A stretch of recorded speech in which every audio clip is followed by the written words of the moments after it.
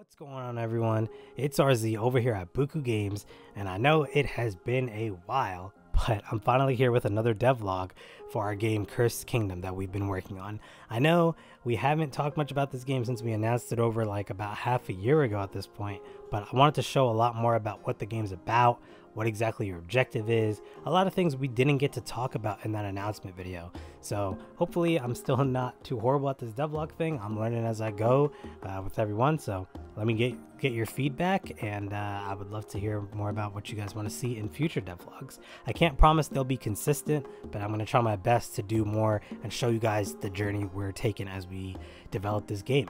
But anyways, without further ado, I know you guys don't want to hear me ramble, so let's get right over to Unity and I will show you the gameplay, because that's exactly what you're here to see, isn't it? Let's go. Alright guys, so we're over here in Unity, and as you can see, we have a lot of placeholder stuff because obviously the game is in development. So a lot of what you see here is definitely placeholder, not final, and just look forward to things getting polished as we go along. But isn't that the point of devlogs? So you guys can be part of the journey with us. Anyways, the point of Cursed Kingdom, I know we haven't really gone over like the rules or anything.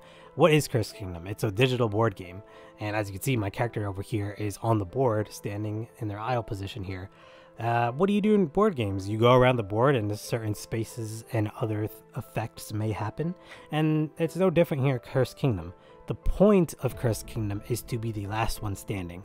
And how do you do that? Well, as you can see by all these heart icons, you want to reduce all other players' health to 0. If you are the last person with health remaining, then you are considered the victor. So how do you do that? Well, in most games, you got dice, and you roll the dice and you move around, things like Monopoly and other games like that. But here in Cursed Kingdom, it's all about these movement cards. These movement cards are what you're going to be using to move around the board and do other things, which we aren't getting into today, but there are other uses for them. But for the most part, just know they're your way to move around the board.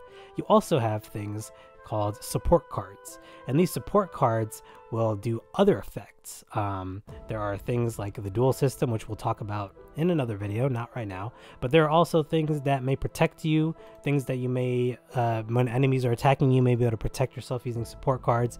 They'll basically bolster your offensive and defensive capabilities with a myriad of different effects. So I'm gonna just walk you through a basic turn of Cursed Kingdom here and show you exactly what will happen when we say use a card and do some other stuff. Alright, so I'm going to take a turn here.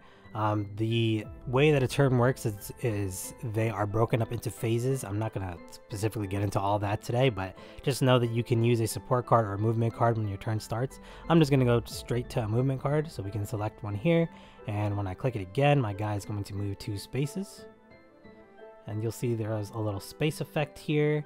His space effect happens, and then it moves on to the next player's turn.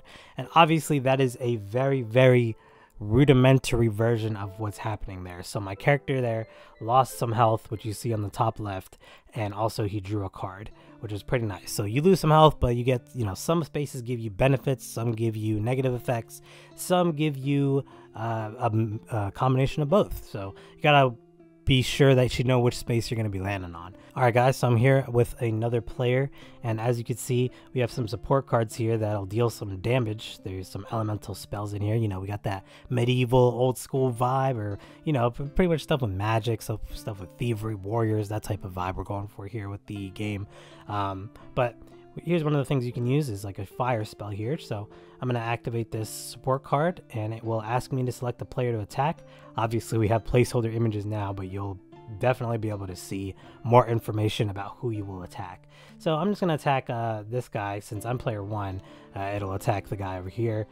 You'll see his health will go down by 1 when I use that effect, and now I'm still able to move. However, you're only allowed to use one movement or support card a turn unless otherwise specified.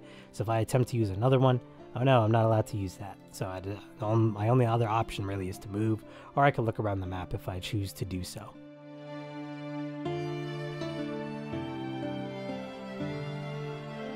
Okay, so as you can see, this character, what I just showed on the screen, is that they landed on the extra step space, so when their turn begins, they're allowed to use more than one movement card. This is a special effect, which some spaces, when you land on them and you begin your turn, you get an extra effect on them. So you'll have to read the space effects and really plan your movements and how that's going to work. So with this character now, I can use 2 movement cards, which will get me really far across the board. The reason you want to move more across the board is once you make a full lap, you're able to level up and get better stats. You can hold more cards in your hand. You do more damage potentially, and you unlock other abilities for your characters. So here I'm going to just use this 5 and 7, and my character is going to move a cool 12 spaces because math.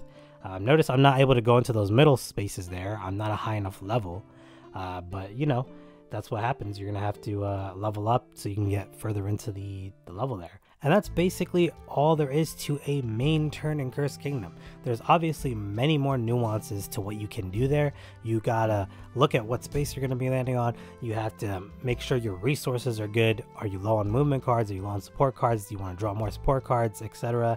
You gotta look at all that. Do you want to be more of an aggressive player, but then the other players may target you? There are so many different ways for you to play this game, and that's what I love about it. It's never going to be the same game twice. We also have a lot of other things, such as the different classes, different abilities, certain other mechanics that we haven't even shown off yet. So there's a lot of depth to this game, but it's also a game that anyone can just pick up and play. And I think that's what's going to make it the most fun.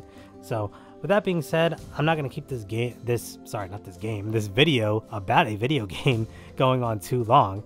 And I hope that I can share more with you guys on Cursed Kingdom soon. And we're hard at work on it, but we also don't want to burn ourselves out. That's why we haven't really been posting on social media much. We want to make sure that we're having fun, because that's the entire point of us making games, is to have fun and have a good time and learn. So putting everything together and seeing it on screen and being able to show you guys for once is awesome. So thank you guys so much for watching. Hopefully I can do more devlogs in the future. And for now, this has been RZ over at Bukugames. And remember guys, if it's not fun, it's not worth it. See you guys later.